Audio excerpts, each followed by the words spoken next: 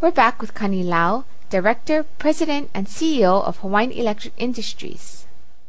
Terry mentions before that you are one of the top 25 most powerful women in business. Do you think about that I'm a woman in business, or do you just think about being in business?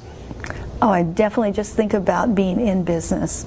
I think once I got into key positions, and certainly once I got into being at the top, I then started thinking about being a woman in business, mostly because all of a sudden I realized that I was, a lot of people looked to me as a role model. And so then I had to start focusing more on, being a woman, whereas I really didn't think about that as I was working my way to the top.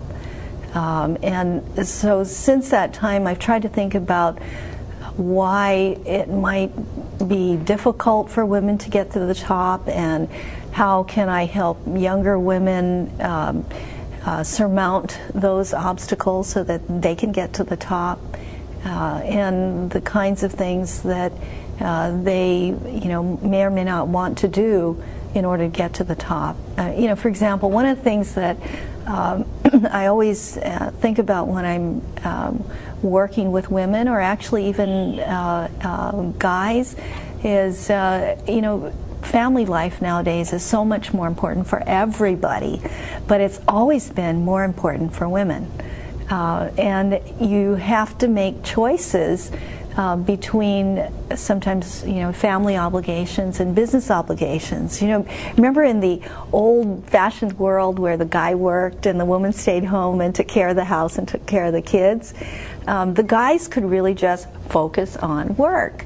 And if your boss asked you to stay late, you just stayed late because that was what the job asked you to do.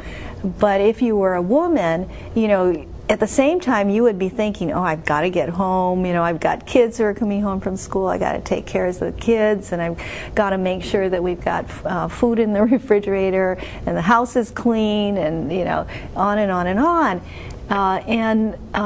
Maybe even you'd have elderly parents, that usually those burdens in the old days fell just on the wife. And so, I'd see a lot of young women that would be working, on their careers, but yet they would have all of these other obligations that they had to think about, which the guys, didn't think about before. Now today, everybody wants much more balance in life. And so everybody kind of thinks about it.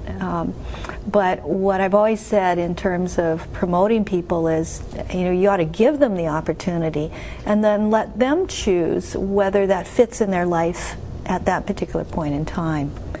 A lot of times women can't take an opportunity because, they may have just had a young child and they really feel that they need to spend more time with that child when they're young.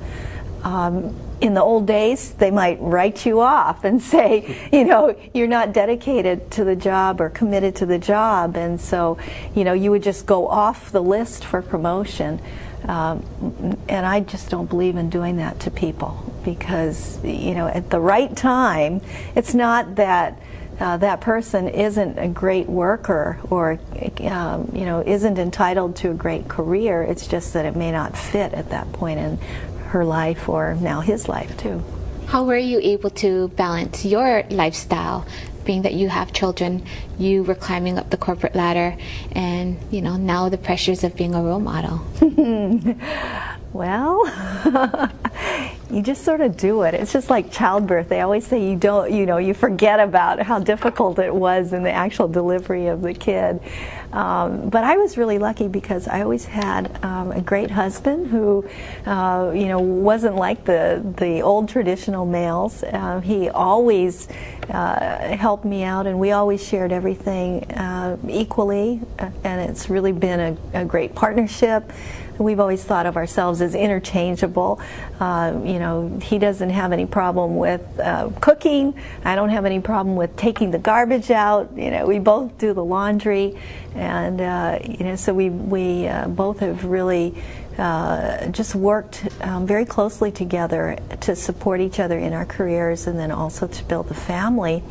And then when it comes to having kids, we both said that once we decided to have kids, they really had to come first. because that's our responsibility, having brought them into this world. You know, in that sense, the job can always wait. Thanks for tuning in. Stay tuned for more on Greater Good Radio.